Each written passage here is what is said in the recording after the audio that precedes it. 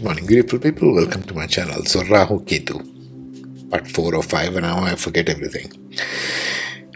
Rahu Ketu. Another one thing I want you to remember when you speak of Rahu Ketu: unorthodoxy, out of the box, unconventional, maverick kind of energy. Both of these, Rahu and Ketu. One wants to do it in a detached kind of way, one wants to do it in an attached kind of way. It's just the polar opposite of the same string. They fall on the same axis, right?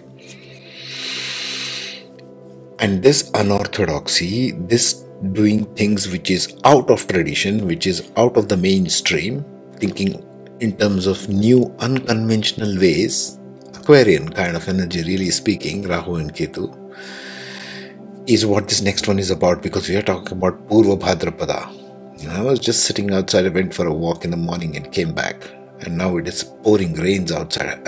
Asking, this is the sign of Rudra, so I said, give me a sign. There's the sign. It says summer, it's not supposed to rain here. So this is the Rudra energy when it falls in Purva Bhadrapada in Aquarius, right?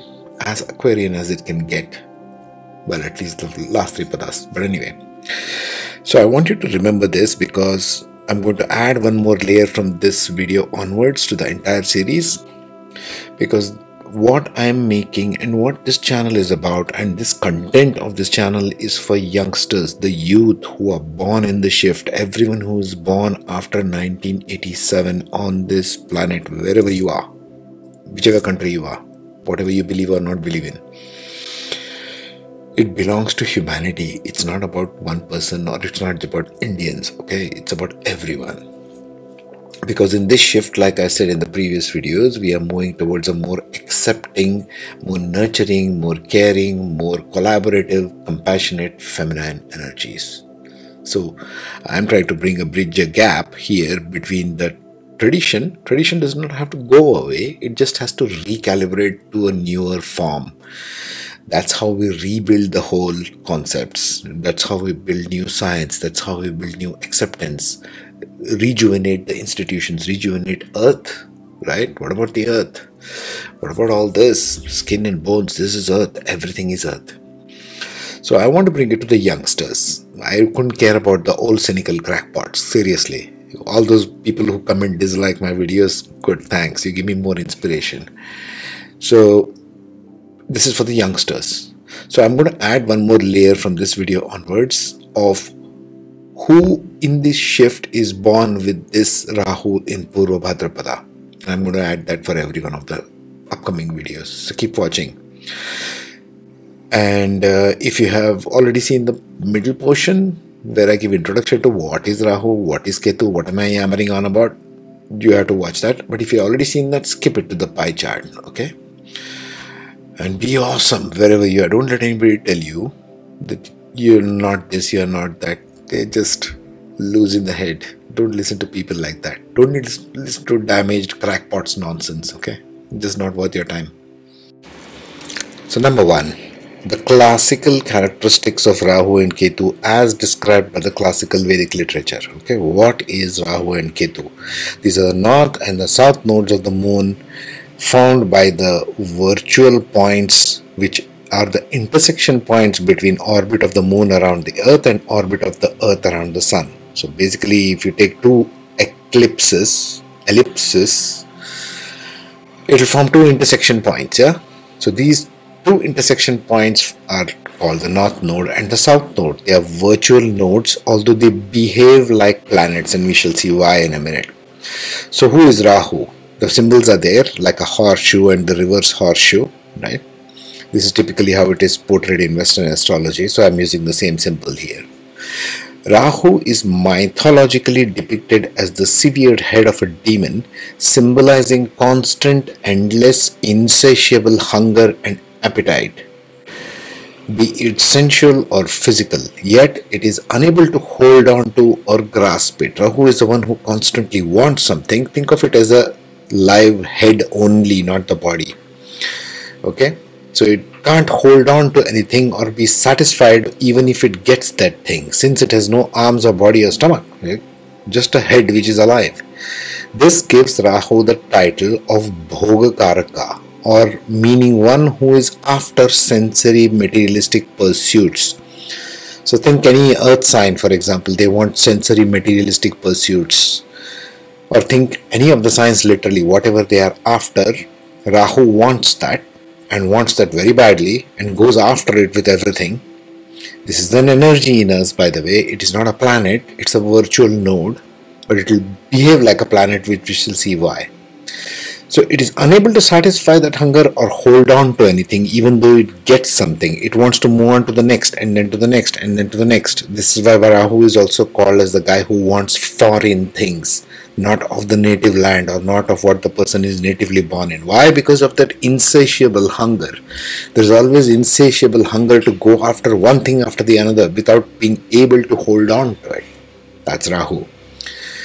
Ketu, on the other hand, is mythologically depicted as the severed body, the remaining half of the demon, symbolizing constant, endless, insatiable search for identity. It is looking for the head, but it doesn't have a head. So it is looking for that identity. Everybody's identity, ego is centered in the head, what you look like, right? It is also seeking for true purpose, sense of self. As a result of this, it tries to hold and grab onto everything that it can find its hands on, because it has got hands. Ketu has got hands. It's trying to hold on to everything, but it releases immediately because it knows that's not the head. It's like trying to grasp onto everything, thinking, oh, I want this, or I am this, I am that, I am this. Not getting any identity because it's not finding the head there. Since it has arms and walks everywhere, it goes around through life, walking from place to place, people, situations, circumstances, but not knowing who or what it is. It doesn't have a head. This is why Ketu is referred to as mokshakaraka, or the seeker's path, the one energy in us which seeks something. That's why Ketu is called the mokshakaraka. Now this is the classical interpretation, okay? Now we shall see how this plays out in the modern interpretation. Very important to connect the bridges. Now here you have the Rahu Ketu general characteristics as modern interpretation. This I have borrowed from the book Light on Life by Robert Subodh. Excellent book. I have put it in the community tab if you want to go through it or purchase it and read it. I seriously suggest that. Okay, the north node of the moon, Rahu. What does it become because of the characteristics which classically is told in the texts? What does Rahu lead to in the modern context? Rahu is responsible for originality, individuality, independence, insight, ingenuity, inspiration, and imagination on the positive side. Because Rahu and Ketu both love to explore foreign stuff, things out of the box, things not taught by tradition, Rahu and Ketu will be anything but traditional. Okay? Think of it as something foreign to the culture, to the way you are taught things. Looking for original stuff. If there is one singular force that is responsible for creating everything that we keep modernizing, so to speak, thinking out of the box, it is this. That's why it's important to pay attention to this. Okay, back to this. So Rahu, on the downside, leads to confusion, escapism, neurosis, psychosis, deception, addiction, vagueness, illusion, and delusion. This is the downside. Now how this plays out and why we'll have to see individually in the charts. We will see that. Okay. Ketu. Ketu, the guy with only the body, no head there, gives us the feeling of universality, impressionability, idealism, intuition, compassion, spirituality, self-sacrifice, subtleness, on the positive side. On the downside, it can lead to eccentricity, fanaticism, explosiveness, violence, unconventionality, amorality, iconoclasm, impulsiveness, and emotional tensions. This is on the downside. This is what it plays out, and Rahu Ketu is typically an axis, like it is shown over there, right? Rahu Ketu. Let me remove myself for the time being from that axis. Okay, there you are. So you see it as an axis, okay, 180 degrees apart, and it can play out in any one of the opposite houses. It can play out in 1, 7, 2, 8, 3, 9, 4, 10, etc., etc. We will see that later. But this axis becomes a definition point of where in your life, in your different houses, are you looking for these two aspects, and they are always opposite to each other, as you can see. Okay, to stand opposite to each other. So if it plays out in second house, It detaches itself from the 8th house. If Rahu is in the 2nd house, Ketu will be in the 8th house. You see what I mean? And so you will bring the 8th house aspect with these aspects shown here, 2nd house with that aspect shown over there. Of course, it plays out with something called as dispositors. We shall see that next. Now, if you go to a traditional Vedic astrology, they will go on and on endlessly about dispositors. What the hell is a dispositor? It's an invented term by the Vedic astrologers. It has no meaning of its own. It shows the disposition. And what's the story on this?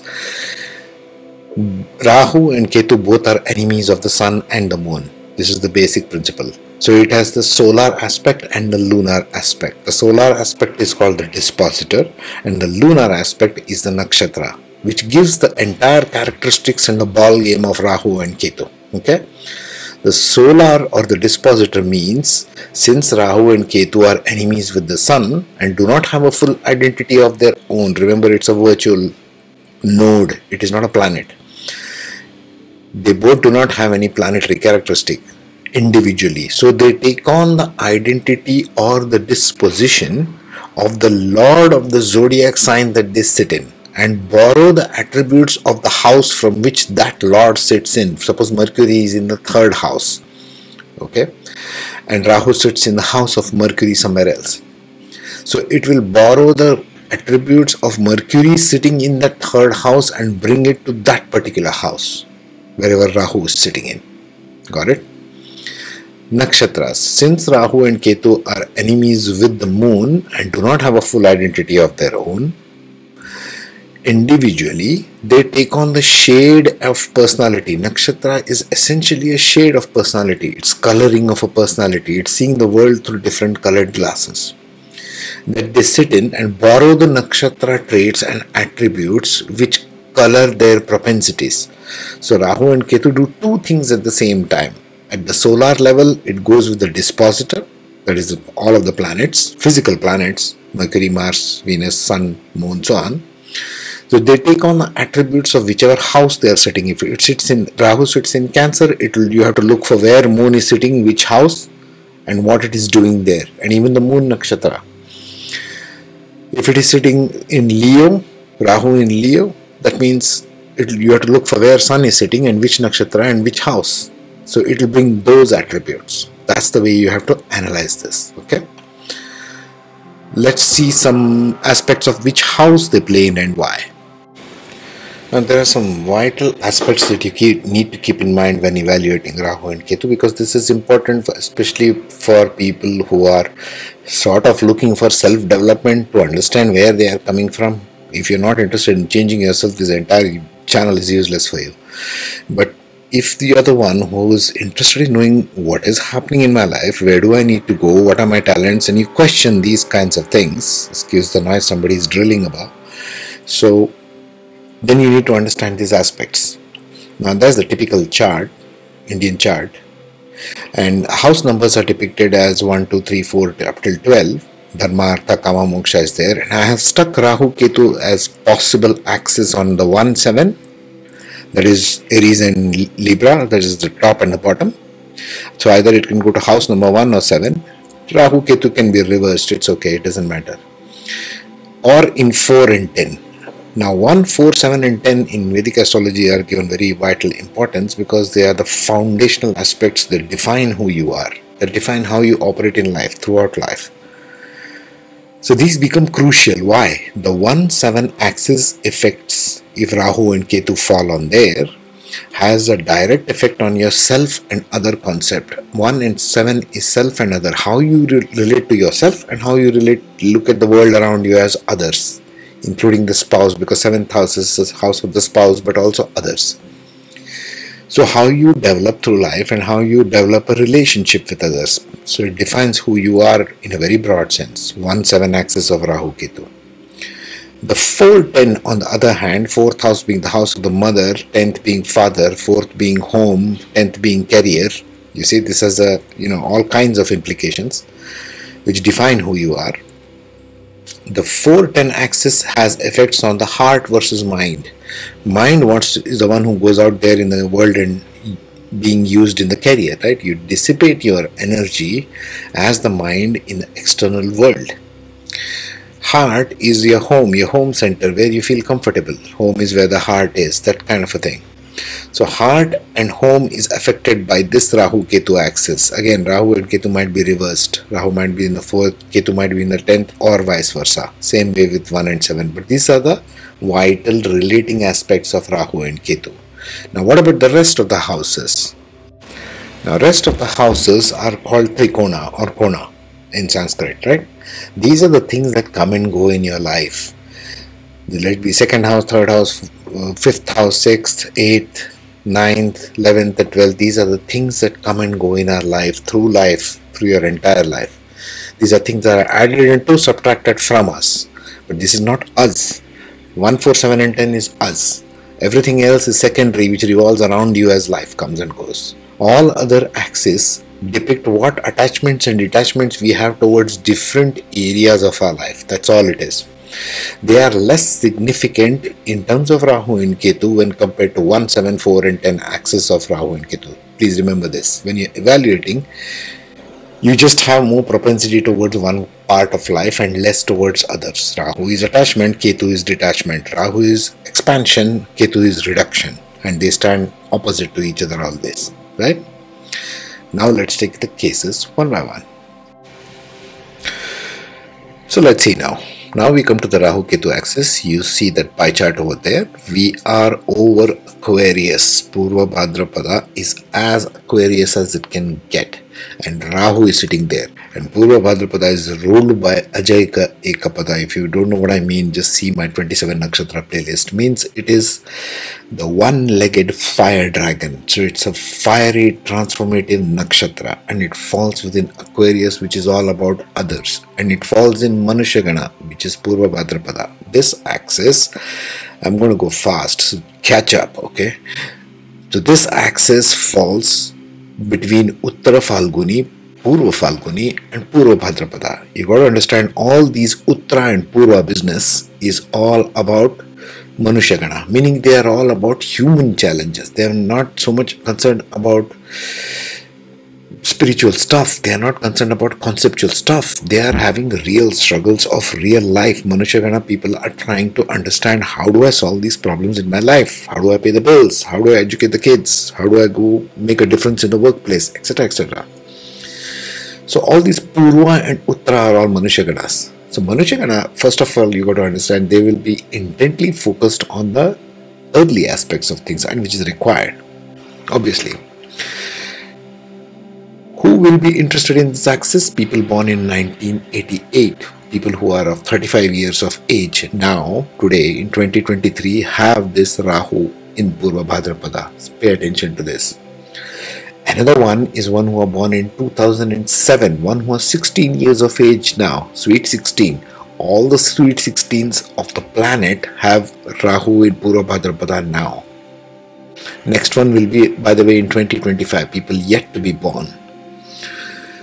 So pay attention to this, all 35-year-olds and all 16-year-olds. This is what you're dealing with. Okay, we are trying to uncover what ways we can uncover this challenge called Purva Bhadrapada. And Rudra is very misunderstood. Rudra is called Ajayika Ekapada in this. Think of one person with 1 feet. Who has 1 feet? It's like the Nataraja, it's like the Shiva who's dancing. He dances on 1 feet as it's depicted. What else has actually 1 feet in the creation? All the trees. Rudra is responsible for maintaining and sustaining all the earth. All the plants and trees are attributed to Rudra. If you don't know what I mean, just read up Rudra Prashna, you will know what I mean.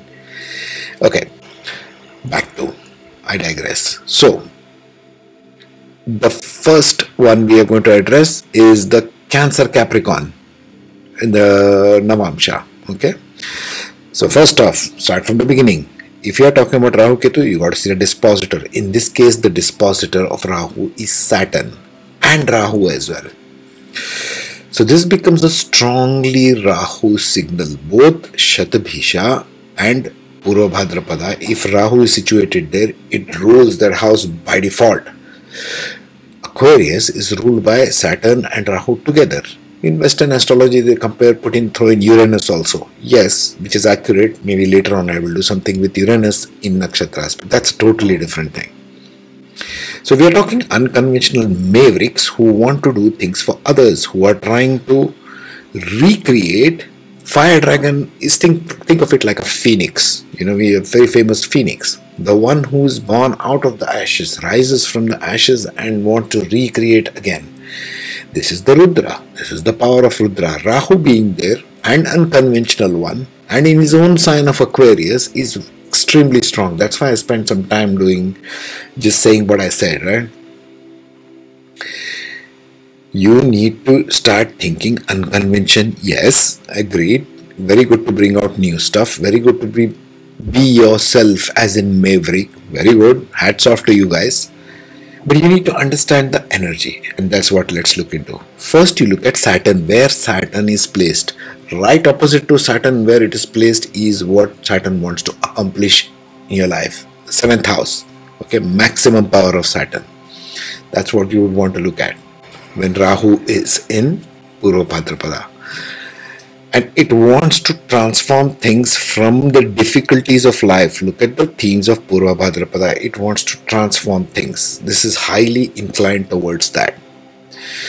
Now Ketu on the other axis is sitting in Capricorn, right? And it is in Uttara Falguni. Sorry, not Capricorn. What's that? Virgo. My brain is in a tailspin today. So it is sitting in Uttara Falguni in the 2nd pada, which is what? Let's see the white arrow there. Okay. So first you got to look at Ketu is falling in in Virgo. So you got to look at Mercury. So you're talking the axis of Mercury and Saturn and Rahu. Mercury is what relationship with Saturn? It is neutral to Saturn, right? Saturn is what relationship to Mercury? It is a friend of Mercury. So this axis works well if you use your head, if you use your logic and reasoning. Think of Ketu and Rahu as Ketu wants to go towards Rahu. The way you bridge this is whatever energy you bring in from past lives, you got to move towards Rahu. Okay? So it goes from the Moksha house, as you can see, Pisces to Cancer, water to water, and it goes from Virgo to Capricorn, very earthly. On the one hand, you bring in all the earthly energies. On the other hand, you want to go towards the emotional satisfaction of things. This is the first axis, and you got to look at dispositors in each case. In the case of Ketu, it will be Mercury in the birth chart, and it will be Jupiter in the birth chart. We are talking just about the Moksha Pada here because it goes into Pisces, right? Now let's see the next one. Now we go to the third Pada. The third Pada of Purva Bhadrapada, where Rahu is sitting. We are shifting the Rahu axis. So the third Pada of Purva Bhadrapada is Aquarius going into Gemini. So it's a very airy sign. This person is all about the mental stuff. They are sorting out new concepts in an unconventional ways. They could become inventors. They could be doing things for the masses which is very unconventional and different in ideas. They could be writers. And Ketu on the other hand, what are they bringing in? Ketu brings it towards Rahu. So Ketu is sitting in Dharmapada of Leo. So there is the fiery energy of past life leadership. And Leo going into Sagittarius, so very fire air, bringing it to very airy sign. Essentially what this tells me, again you got to look at where the dispositors are, right? These people would want to bring in new ideas. They have had leadership in their past life and now they want to bring it for the masses. Aquarius is all about masses, always. Okay, keep that in mind when we go forward. Let us see the second Pada. In the second Pada, now we land in the Taurus Scorpio. Taurus to Scorpio in Navamsha, that bracket, right? So again going to Artha Moksha. If you're astute, you are following. If you're following this, if you're seeing the entire video at all, you'll notice that always Artha goes into Moksha in one way for Rahu Ketu, or the other way around, Moksha to Artha.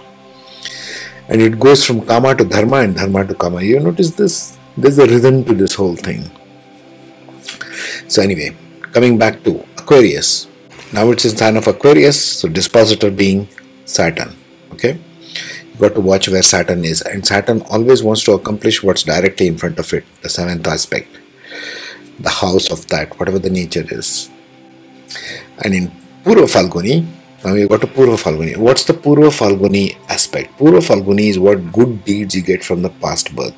That's why it's called Purva before. Falguni is fruits of your labor, good deeds from the past life, endowed with beauty, fame, creativity. All these things are Purva Falguni. Most of this Hollywood and Bollywood actresses are all called Purva Falguni, very prominent. They have lots of love affairs. They have lots of extramarital affairs, all kinds of things. You can see every one of these actresses have that, right? So it's got a theme of fame in the name, and as well as lots of relationship. They're seeking love. In the Moksha Pada, it goes into Scorpio, which is very intense, and it wants to bring it in Navamsha, Aquarius going into Taurus. So Earth, transformation to Earth from air, transformation from Leo, fiery leadership, which it is brought from past life, into intense emotions. This can get very intensely seeking love and seeking bonding in later stages of life. Again, depends upon where the dispositor sits. In this case, Scorpio will be Mars and Taurus in Navamsha will be Venus. So you're talking about the Venus-Mars push and pull in the Navamsha. You got to see where they are placed. Then you'll make out what is the drive here. Specific drive. So it is the first pada now.